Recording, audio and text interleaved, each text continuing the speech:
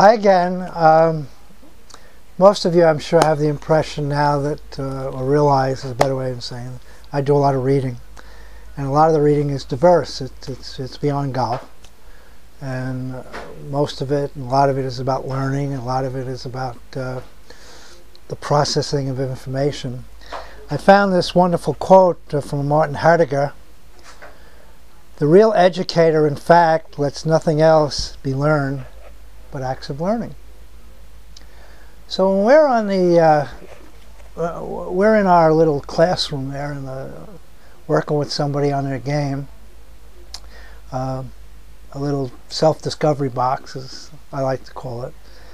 Our job is probably less about some exact position in the golf swing and more about helping people become better learners. And those suggestions about being better learners are found in the principles of the nature of learning.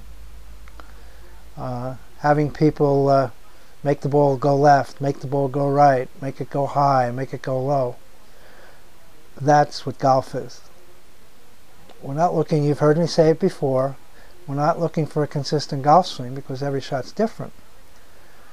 There's another quote, and the author is unknown to me at the moment, but it is, we realize in schools that we can't teach children all they have to learn.